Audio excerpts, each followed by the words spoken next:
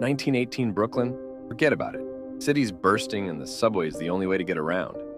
Thing is, the bosses were pushing it too hard. Enter the Malbone Street Wreck. They stick this greenhorn motorman on the train.